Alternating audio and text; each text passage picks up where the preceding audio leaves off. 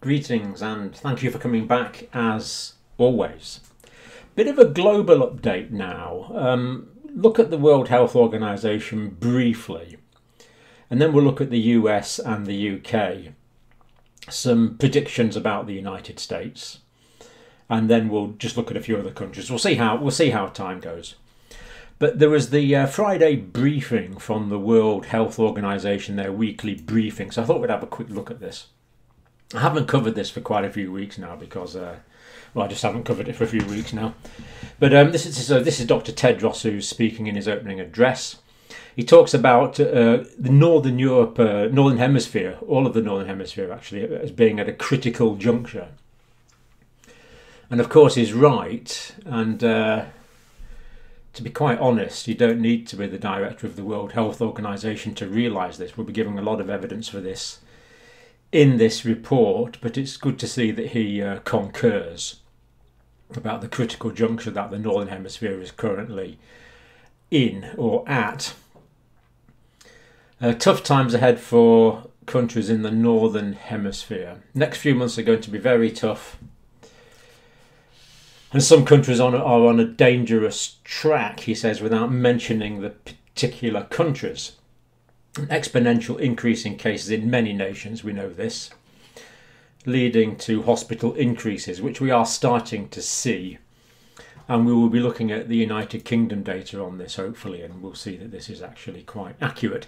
The US data is less convincing, to be quite honest, but we'll come on to the specifics. Now, 5 things that governments need to do according to Dr. Tedros. Assess your current situation in your country, identify cases, clusters, conduct an honest analysis. So here Dr. Tedros is pointing out the need for good, live intelligence data. We need to know what's going on as far as possible. So it's a fairly obvious statement, but it is a correct statement for sure. Make necessary adjustments to healthcare facilities. That's a bit ominous, but I do agree with him. Be clear and honest with people.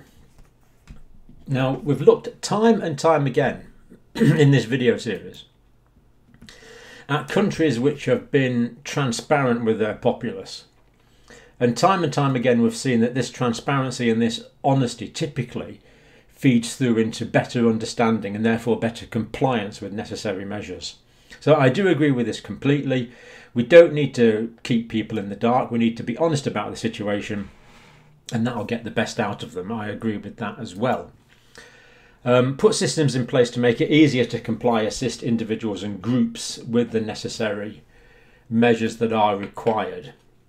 Again, impossible to disagree. This is applehood and mother pie type statements.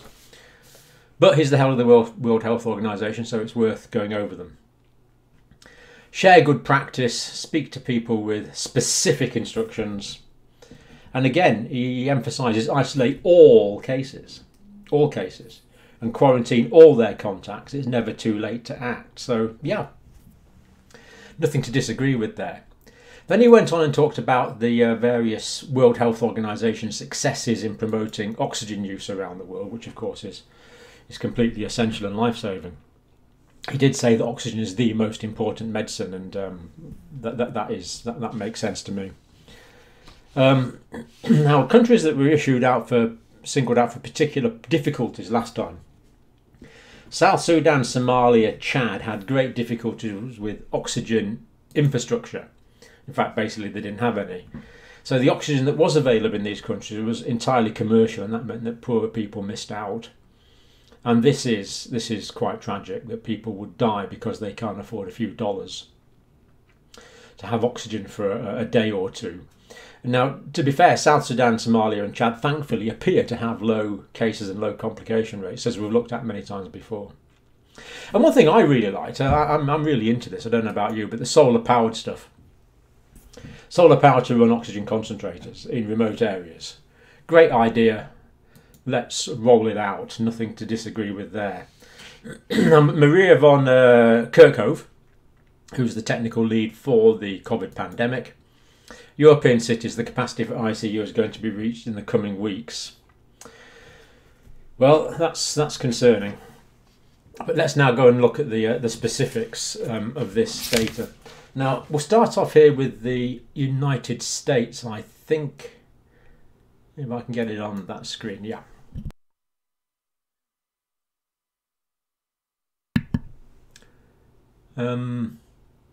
This is right, yeah.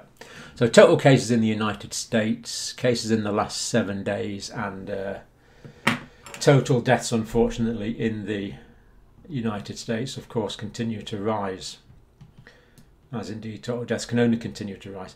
Now, the CDC, and I put the link for this in the notes, really worth looking at. Fascinating data, very well presented, very intelligible, very clearly done.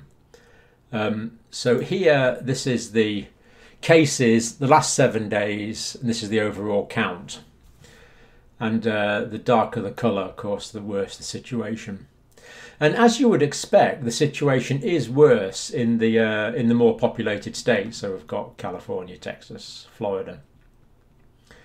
So it's interesting to look at the rate per 100,000, and hopefully we can do that. Yeah, there you go, amazing.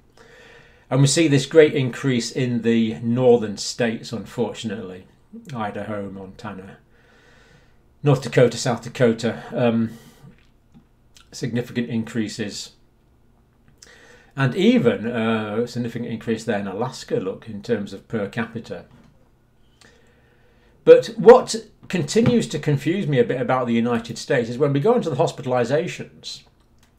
So here we have the weekly hospitalizations, and we see that these did go up. Now that week there is the week ending the 10th of October, but the latest data, the week ending the 17th of October, hospitalizations actually seem to be going down. Now, I've watched quite a few newsreels from the United States, and they highlight hospitals with great problems in terms of capacity and staffing and ability to look after these patients. But I think from this data we have to assume that they're localised problems. And of course people in the news report where there's problems rather than where things are going well. So overall, despite the increase in cases in the United States, the hospitalizations don't seem to be keeping pace with it, which is a sign for encouragement. There will be some slight counter-argument coming shortly to that. But let's carry on with the specific data rather than talking in a vacuum. So Mr. Biden talks of a dark winter due to the second wave. And he doesn't say that that would be dependent on a particular outcome in the election. He seems to be talking about this as something which is inevitable. So Mr. Biden are fearing a dark winter, a difficult winter for the United States. 39 states increasing cases over the past 2 weeks. Check out these links and go to all the amazing graphics you get these days. But as we saw, hospitalizations don't seem to be going up as much. Now, good news, AstraZeneca, that's the Oxford vaccine, and Johnson & Johnson, both of their vaccine trials were suspended for quite some time in the United States. The AstraZeneca one, there was a person in England developed inflammation of the spinal cord. The Johnson & Johnson one, we don't know what illness the person suffered from that caused the trial to be stopped. But it does appear in both of these cases they've concluded that the illness suffered by the patient was not caused by the vaccine. And of course, when we have very large numbers, we would expect some people to develop illnesses, so it's not surprising. So both of those are back on again now, heading towards the 30,000 recruitment level that both trials would want. So they're returning to phase 3 trials. So that is encouraging that that's back on. And 2 men both have pledged free vaccines for all when these are available. So 2 men have pledged free vaccines for all, for everyone in the United States. And of course those men are Donald Trump and Joe Biden. So thankfully we're able to maintain complete political neutrality on this channel because both men have pledged publicly to make free vaccinations available to everyone who wants to take it up in the United States, and that's encouraging.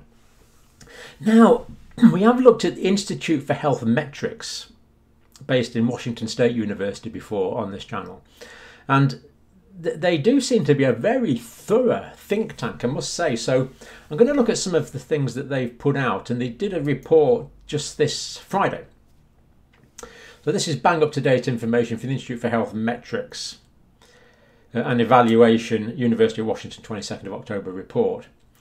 Now they say the fall/winter surge has begun in cases and deaths.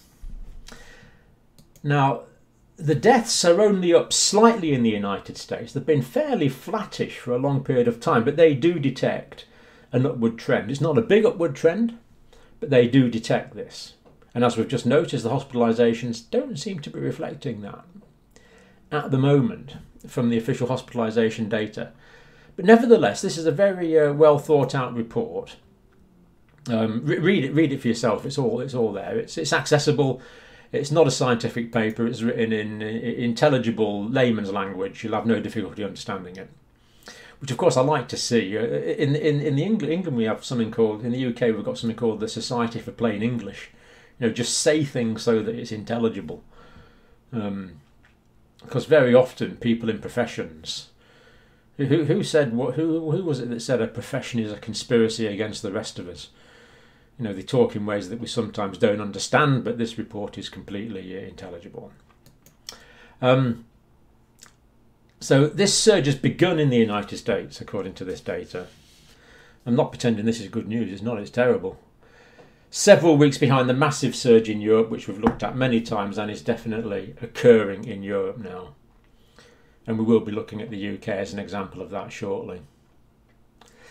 So what the Institute here is saying is that, yeah, autumn, fall, winter surges started in Europe. United States was a bit behind, but hey, it's going in the same direction. And that is consistent with the data as I understand it, and they clearly have analysed the data with numerous experts, and that's what they've come up with. Now, they predict. Now, this is a prediction. We don't know. No one knows.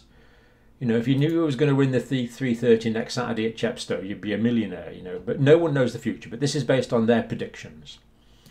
Surge will intensify in November and December, reaching a peak in January. So very consistent with what Mr. Biden says of a dark winter. That's going to lead to many states having enormous pressure on hospital capacity. Reimposition of some social distancing mandates is anticipated. Basically, this means lockdown measures, which of course no one wants.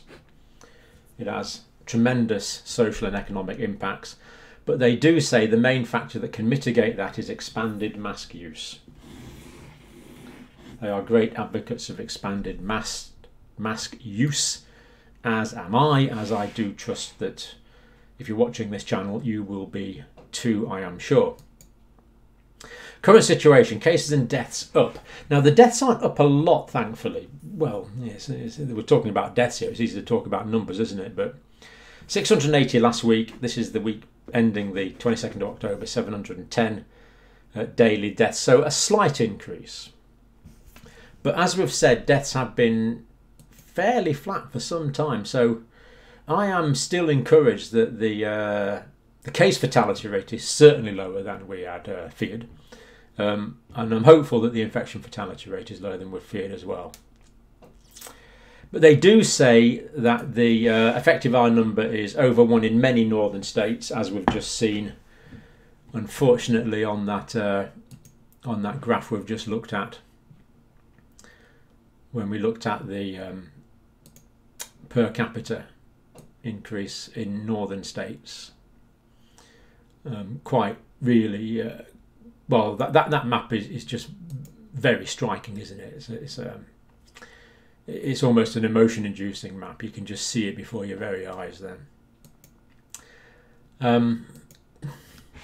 So the R value over 1, which of course means there's going to be exponential growth. Also increasing in Nevada, Colorado, New Mexico, Kansas, Oklahoma, Mississippi and Alabama is the trend at the moment. Now, trends in key drivers of transmission. We always have to look at why the cases are increasing. What are driving the transmission? And of course, they point out the obvious factors. Mobility of people with social mixing. Mask use or lack of mask use.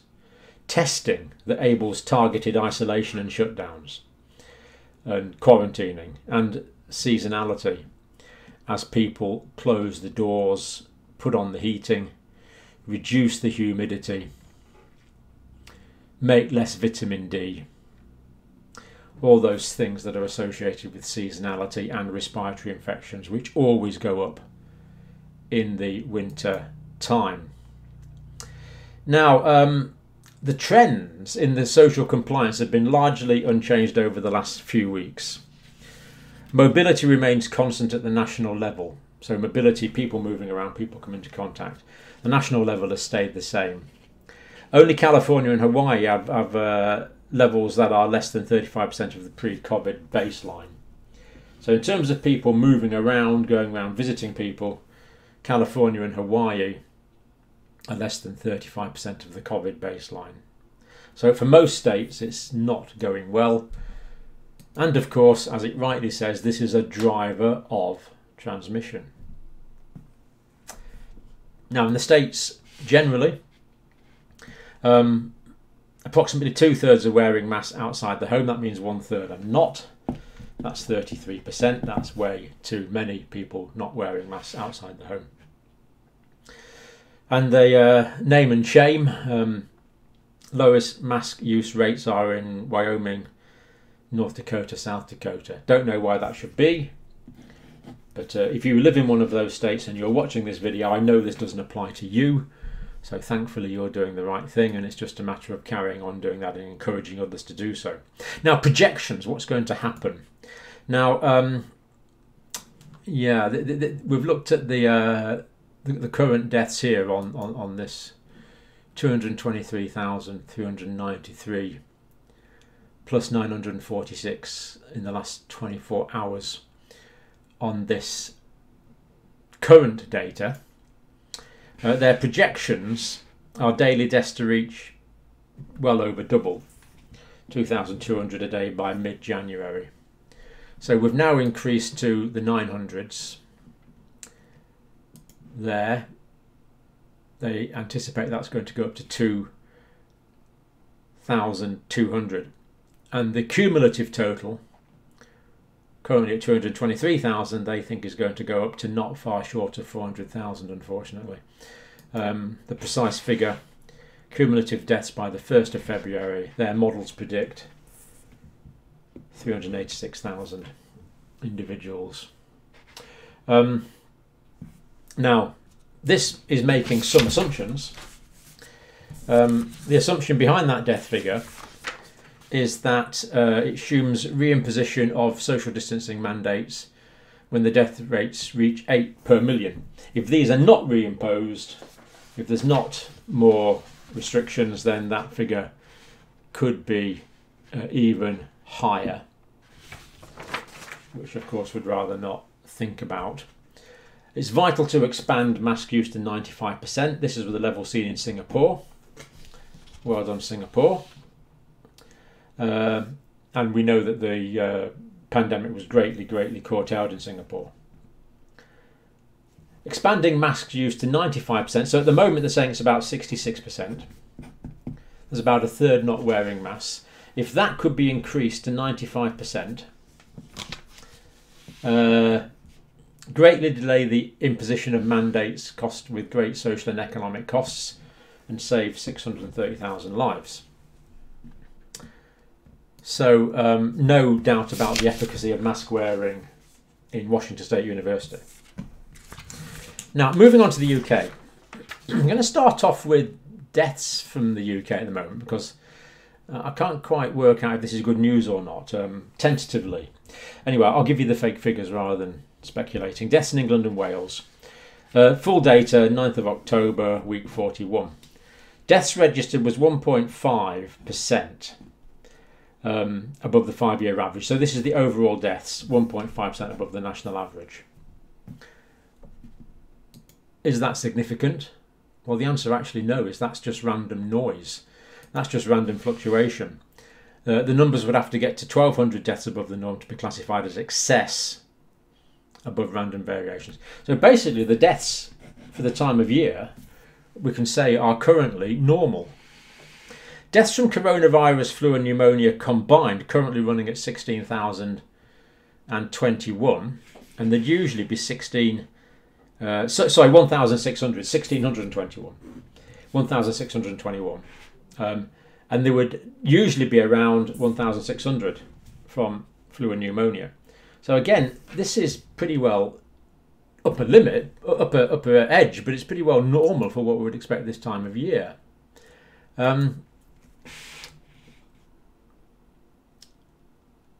So the respiratory deaths are essentially at a normal level. Essentially no community flu just now though. So, but the point is, I think the point is, I read this and I thought, well, this is good. Deaths are kind of where we would expect even without COVID. But then the flu season hasn't kicked in yet. And at the moment, as we speak, there is essentially no community flu in the United Kingdom. The flu season hasn't started yet. Vaccination programme is going well, but the cases haven't started yet. And we would expect them to start round about November. We normally start getting admissions in with flu and the complications of influenza.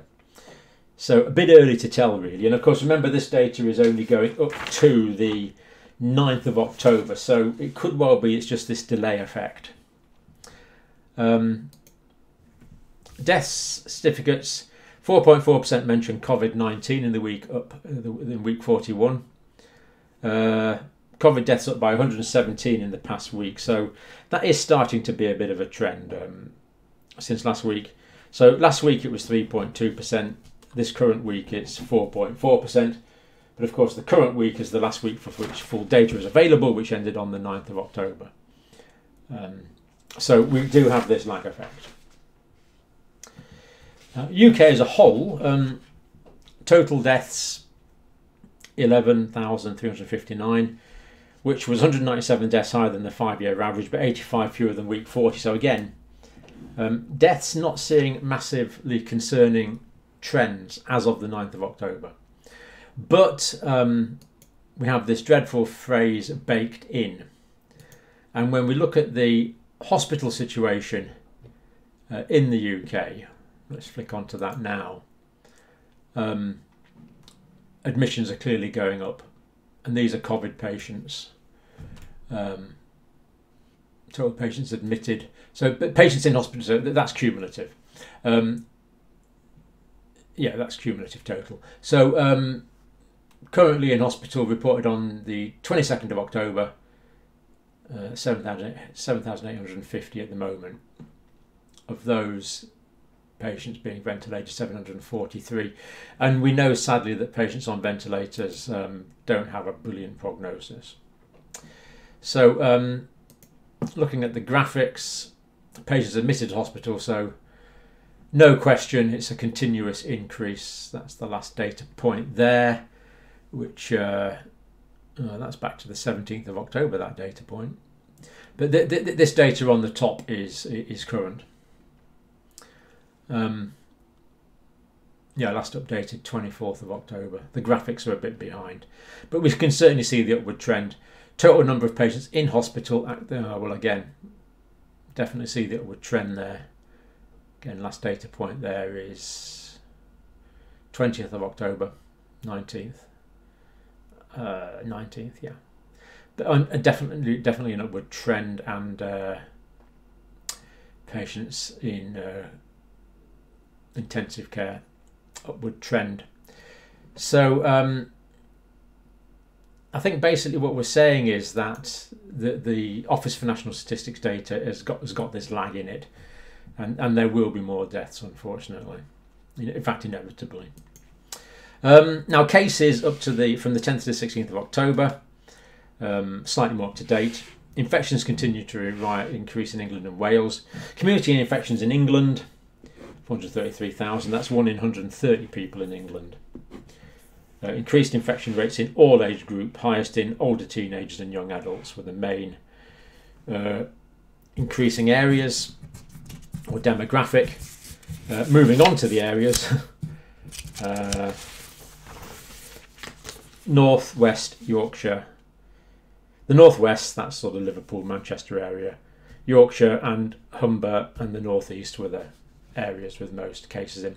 Now Wales, which of course is now essentially locked down, cases are new community cases there, 16,700, much smaller population, works out at 1 in 80. So England is England's 1 in 130 people.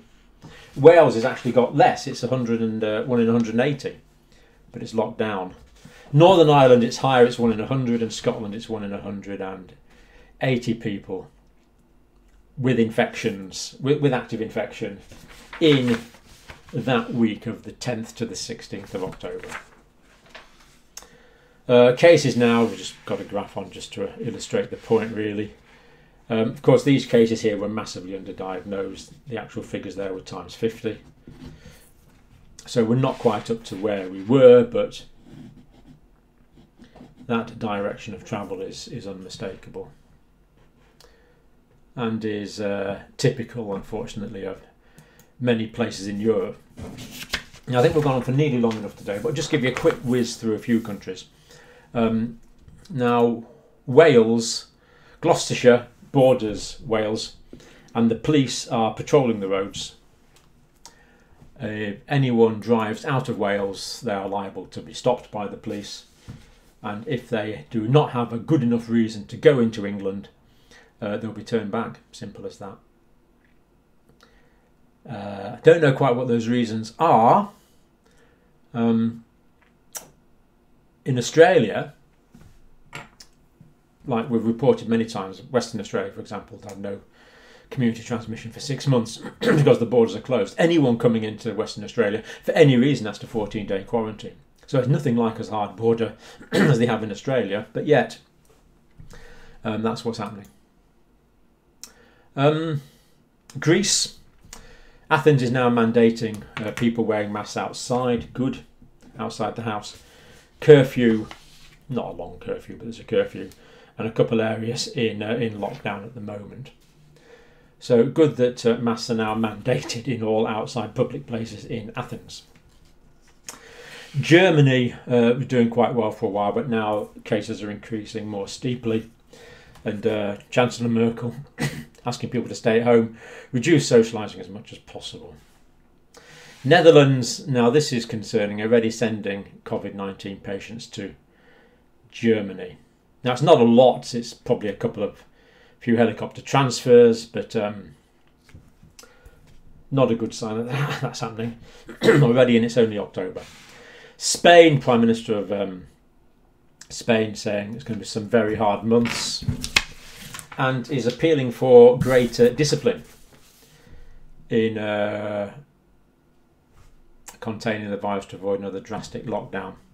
Spain and Italy had very high levels of compliance in this first wave, but do seem to be struggling with public compliance now.